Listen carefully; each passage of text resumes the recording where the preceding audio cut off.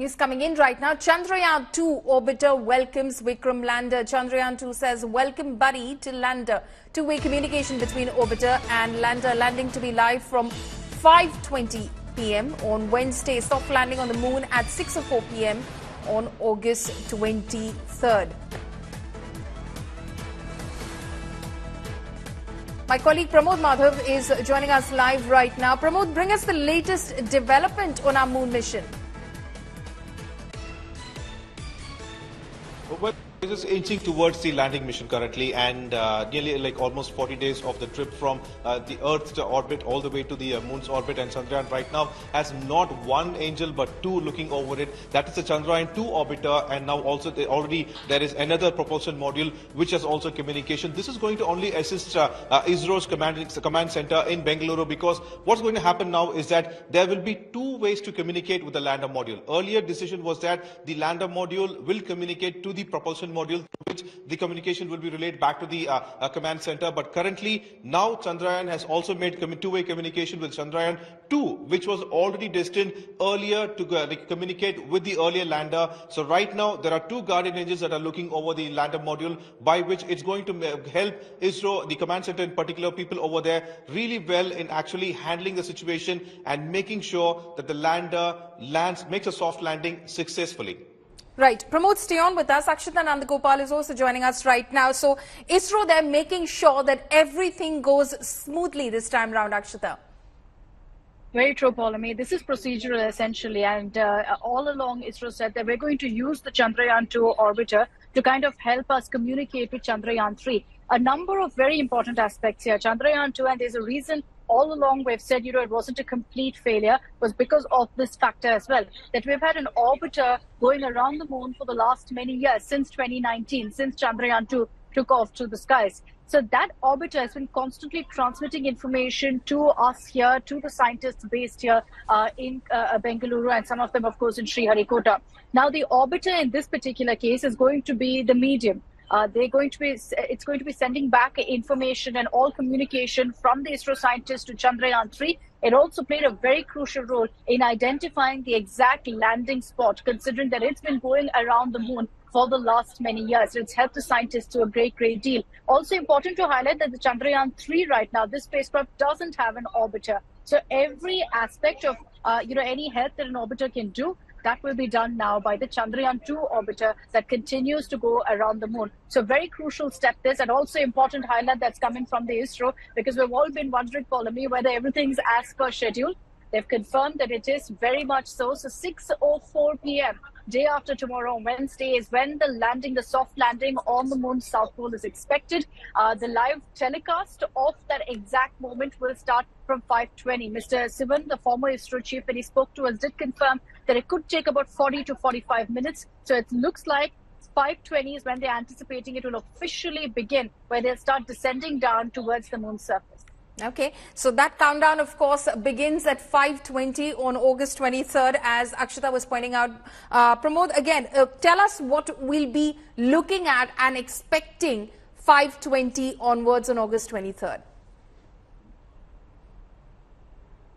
Well, Paulamy, we are going to observe a magnificent work by human beings from Earth, because we are going to reach the far side of the moon, the dark side of the moon, because moon is actually in a synchronous orbit with Earth, which means on the other side that is not available for us to see. Only a handful of humans have seen it so far, and right now Chandrayaan has decided to go ahead and land over there. In fact, today morning also Chandrayaan gave us an update about the surface on that particular area. The lander has been also, there is a specific camera added to it called as landing hazard detection camera, and its only purpose is to make sure that it lands in a secure place, which means it should not it should avoid any obstacle that is 30 centimeters and above. All these has been very much calculated, and we're expecting 2 meters per second drop, which can also be increased to 3 meters per second, because this particular lander module has been designed in that manner. Not just that, the exact landing area has also been extended by several kilometers, and so this particular lander module has been only given one instruction to make a soft landing. This is very important, not only for India, but the entire Earth, because here you have ISRO that like very cost-effective technique, and they're going ahead and doing it, and that's the reason the entire world is looking up to this particular soft landing, Polemy. Absolutely. Pramod, stay on with us. Akshita is also joining us. This soft landing, it might, you know, the words might be soft landing, but it's probably one of the hardest things that scientists do, Akshita. You know, Polome, I had a conversation with a NASA scientist a few days ago, and he said that, you know, it's indescribable, essentially, those final minutes when that soft landing is to happen. And he says it's a lot easier than it looks, like you've said. You know, when you say a soft landing, you think it's pretty easy, that you just have to slow down and bring it down. But imagine that, you know, there are so many factors going against you, many of which you can't even judge. Those few minutes, which they say is about 5 to 7 minutes, when the final descent happens, that's the nail-biting moment when we'll know whether it's a success or not. And largely, the ISRO scientists will be tracking it to Bengaluru, will be making out based on the movement of the lander. In 2019, I'm sure you remember it just as well as I do, of what happened where, you know, we realized that something wasn't right because we could see the lander wasn't moving down. The point was static. In this particular case, that's what they'll be hoping for, that all of the planning that they've done, and they've made several changes, mind you, to the lander as well, to ensure that there's no scope for anything going wrong here, which means that there are also multiple sensors that have been put in place. There will be a great deal of control by the ISRO scientists who are based here in Karnataka, but also besides that, there will be a lot of work that the lander automatically will do with the sensors. Right. Okay. Akshita and Pramod, thank you so much for joining us. So we will, of course, be counting down to 5:20 p.m. on August 23rd. India's #1 political reporter defines what seems to be happening, vendetta politics. कोई दूध के से धुला हुआ नहीं है. Unmatched eye, unmatched experience. The world has changed.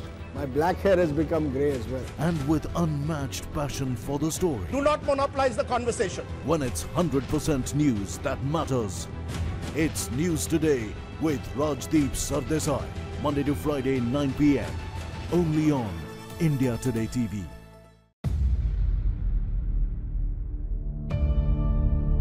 India's #1 political reporter. Defines what seems to be happening, vendetta politics. कोई दूध के से धुला हुआ नहीं है. Unmatched eye, unmatched experience. The world has changed. My black hair has become grey as well. And with unmatched passion for the story. Do not monopolize the conversation. When it's 100% news that matters. It's News Today with Rajdeep Sardesai. Monday to Friday, 9 p.m. Only on India Today TV.